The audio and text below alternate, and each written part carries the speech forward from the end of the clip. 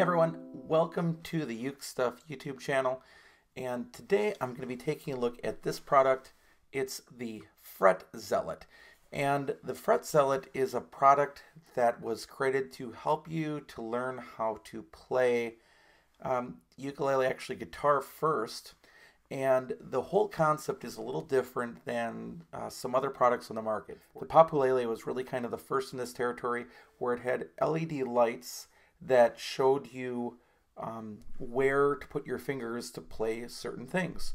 So with that in mind, the Fret Zealot is a unit that you apply yourself. So instead of buying a ukulele with these things installed on it, you can actually buy the kit. They're about $140 from the website, and it's 3M tape that you put the markers onto your ukulele, and then however you interact with it, the lights will show up and tell you where to put your fingers depending on what you're doing. So basically the unit comes with a battery pack that also is rechargeable.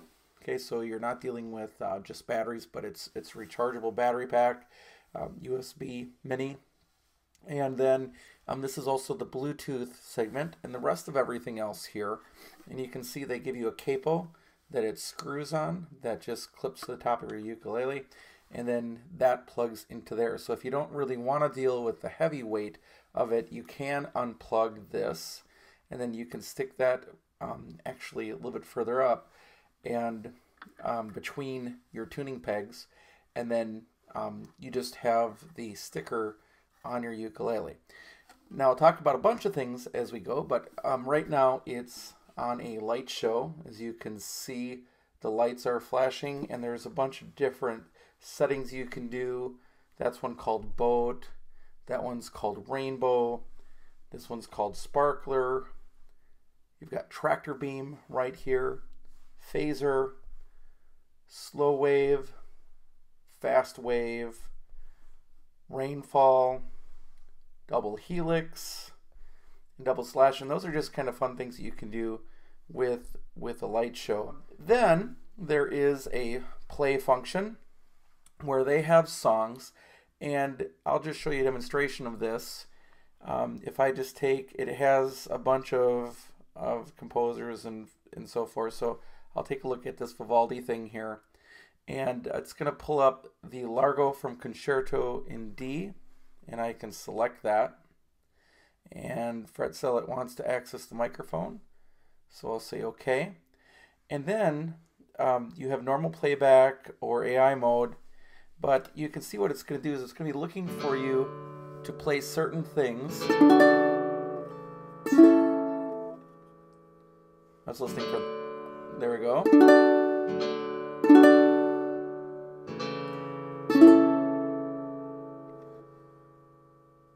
You can see where it's showing you where to put your fingers. Now, that whole song index to me is a little strange. It doesn't really follow a tempo, and I'm kind of used to listening to a recording that go with it, so I'm not so big on that. There is a tuner, so as you play, it's going to ask you to play each string, and it'll tell you what to do. As you can see on little side things, says tighten the string, loosen the string.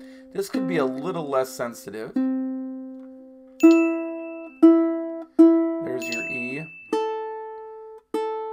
and there's your A. So you have a tuner, and then there's also a metronome if you want to learn it or to use it, and it's just a metronome, sort of like this. And you can change number of beats per minute and how many beats per bar. But the thing that really got me with this product isn't just the lights lighting up, it's this learn section. The chords are pretty standard, and it shows you that blue lights will mean your first finger, green is your second M, yellow is your ring finger, A, and pinky, P-I-M-A, actually thumb, P-I-M-A. We're missing the pinky there, but the pinky would be the fuchsia. So you say, okay, I understand that. And then you can go in here and say, okay, I want to play the C major chord. You can see right here, it says that I should play the C chord with that finger. So, and then it's matching the diagram, these little buttons on the diagram, and I'll be putting this up here. Hopefully I can sync this. You can see that the diagram, I'd love for that diagram to have a little bit larger buttons. That'd be kind of cool. Other things it has are notes and scales, so you can look at individual notes, like where would all my C notes be on the instrument. So C, the second octave, is going to be blue, green, and so forth. But right now I'm looking at the scale mode rather than the note mode. And in the scale mode, the root is C. So, and this is the other one that's kind of a little, I know why they did it, but on this top strip of LED lights, the very, very top indicates the nut, and then the next row indicates the first fret. Now, when they show you it installed on another ukulele, or like how to install it, they always put these at the bottom towards each fret. And by the way, there's a concert in a tenor version, but I found that having that row of lights, which is supposed to be the nut, kind of in the middle-ish of that first fret, really bothered me. So I moved it all the way up. I kind of wish that there was a way that they could separate that a little more. I know they have to be flexible and adjustable in what they do, but you know, it was too easy to expect that top row to be actually what you're supposed to play down. So if you didn't know what you were doing, you just have to keep aware of that. That top row has the nut on the top. It's supposed to be the nut because there's not a sticker for above the nut. Now that'd be, I guess, my other suggestion is maybe they make a sticker that goes above the nut, so then you know that that's like that, and then the connection would come up above the nut on this part of the neck rather than right there. Again, I don't think they're going to change it at this time, but just that's my feedback, was that having that double row right there kind of threw me off, which is why I moved the positions above versus at the down towards the fret on each of these, and that was a personal choice of mine. So it shows you a scale and what notes you need to play. So C would be open, D, then you have a choice of an E here, and an F here, and a G, or you can go up the scale here, E, F, G, A, then you have A, B, C, D, E, and F, and it gets you through the first, what is it? It's 1, 2, 3, 4, 5, 6, 7, 8 frets, which really gets you into the second position. Really not a problem, really. I mean, for all intents and purposes, yeah, you could say maybe you'd want it to go another 3 frets, but there's really no point in it. Why? Once you get that second fret position, you can start to learn the other positions down the road. So that's what you're looking at here on notes and scale mode. Now, let's also, this is where right here, finally, this idea of the Fret Zealot was the coolest to me. Right now, they've got videos from Justin Guitar teaching ukulele and the ukulele teacher, and I'll just show you this a little bit. So here is an example of Hound Dog by Elvis Presley, and it's the ukulele teacher's video, and it says video unavailable. That's interesting. So I'll go back and see if I can do Here Comes the Sun. Hello, me, the ukulele teacher. Okay, so it's the ukulele teacher. What I'm going to do is I'm going to scroll ahead a little bit. Here comes. Now, as he's teaching the riff, it's actually synced to the video. That's pretty darn amazing. And in fact, that is what I had talked to when I was working with Populele and talking with Populele. That's one of the things I said this would be a great device if you could sync it to some of these play along videos, or maybe like the ukulele teacher's videos, and have it show that, well, someone has gone through from Fret Zealot and has manually entered which fingers need to light up at which point of a video so that you can play that with it. That is amazing, and that's the next step of learning. Now, of course, the negative part is the ukulele teacher there only has 1, 2, 3, 4, 5, 6, 7 songs currently listed. Justin Guitar has his beginner course of 1, 2, 3, 4, 5, 6, 7 videos, and the beginner songs 1, 2, 3, 4, 5, 6 beginner songs. So the library still isn't really that large, but you can see where it's going. And I even suggested to people at Fret Zealot was, how about syncing up some of the play-alongs to those two? And they said, well, yeah, we can do that, but it's all an issue of effort, right? To do that and to add to the library is additional work. This isn't them speaking, this is me speaking. And hours, I mean, it takes hours to create the videos. Imagine how much time it takes to go through a video and to sync it, because that's not an artificial intelligence doing that. That's a human being telling, you know, the Fret Zealot and the Bluetooth connection, you need to flash at this time in order to make that show. So I think the potential of that is gigantic, game-changing, and I really like that. So that is the future there. When they get, again, the song library a little more straightened out, so it's not just showing, you know, the tablature in those parts, and when they get this part where they have a huge library of songs from ukulele teachers online that are in sync with this device, that's going to be amazing, and that might be a reason alone to buy it. I mean, it really might. Now, you might say, why not buy the Ukulele instead of the Fret Zealot? And I think really there's two reasons for it. One is, on the Ukulele, you get the Ukulele and either you like it or you don't. There is a new second version of that, which I have not purchased or used, just as a side note. I've noticed that Enya also sells a self-light-up ukulele, but I don't believe that it's sold here in the United States yet. And there might even be one other one. So the Fret Zealot does have some competition in that category, but again, you're buying that instrument and then that one always has that. When you're dealing with the Fret Zealot, you are installing this on a ukulele that you already exist. You're turning this into a basically a tutorial help for you. So you're doing it, not buying it that way. So I think that's it. And then I think the second reason is if they're going to be state-of-the-art syncing videos to the fingers, that's a win-win. And in time, that surpasses the content that I saw on the Ukulele. So that's good. Now, here's the criticisms I have of this, and I'm going to lay them out there. Again, this one was sent to me for review, and so just so that you know that, some criticisms. This unit does make it much heavier to hold. It does become neck heavy when you have the Fret Zealot controls up here. So that's one thing to be aware of.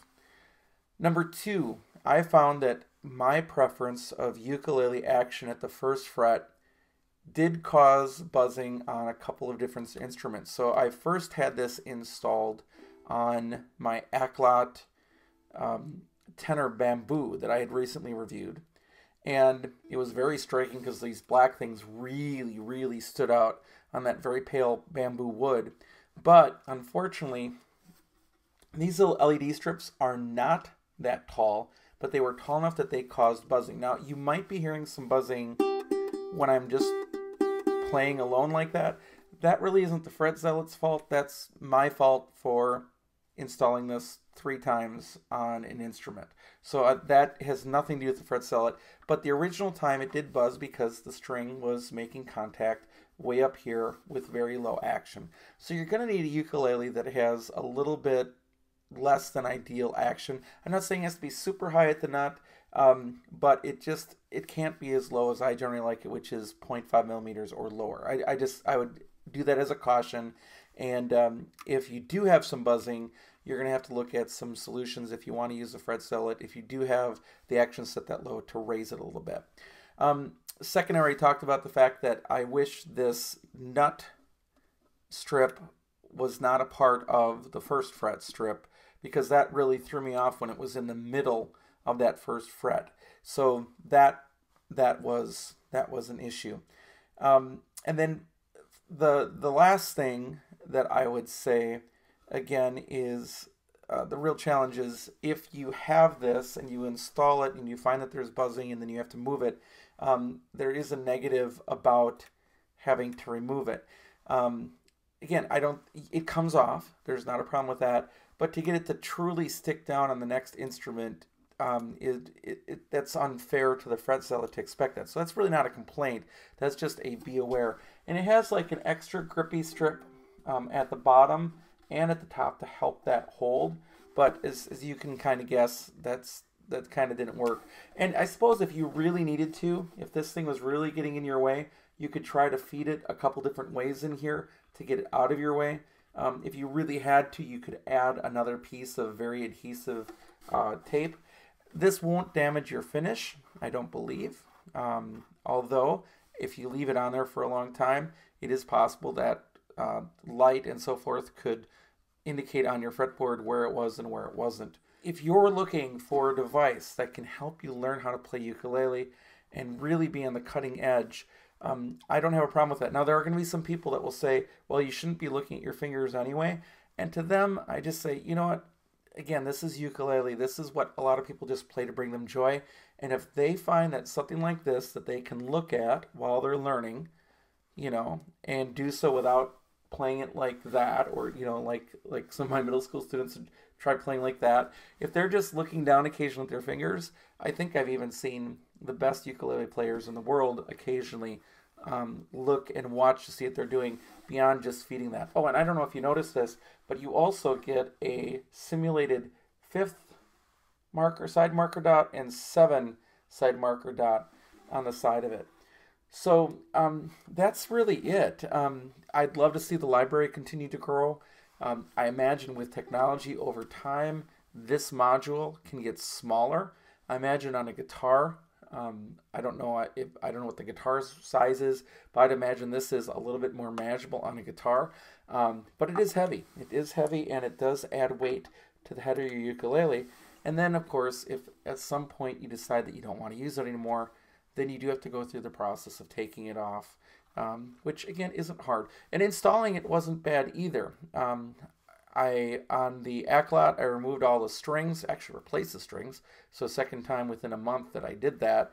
But on the Accessory, I went and cleaned the fretboard with a really nice microfiber cloth, made sure it was free of debris, laid it out there. And eventually, by the time I got to this one, so I tried it on a second ukulele, and I was still getting the buzzing. So then I went to this one that doesn't have as nice of action, and sure enough, it doesn't buzz if I just hold that little corner down. So ultimately, if I wanted to leave the fret zealot on there forever, I might need to do something a little extra to give it a little more grab right there. Your fret zealot isn't going to do that. Remember, I took this off one ukulele, took it off another ukulele, put on this one, and then repositioned it until I was as happy as I could be with that top line. So that's the fret zealot. You also, you get the charging cable with it, you get a manual, you get a sticker, and you get that app, which is, I think, very functional and very nice. I liked it a lot. So check it out, Fret Zealot, about $140. For ukulele, you can get in the concert size or the tenor size. They also have the fret zealot for guitar if you want to learn how to play guitar. And again, for some people, whatever they can do to take that next step, maybe this is it for you. So that's the fret zealot, and this has been the UkeStuff channel. Thanks for watching, and we'll catch you next time.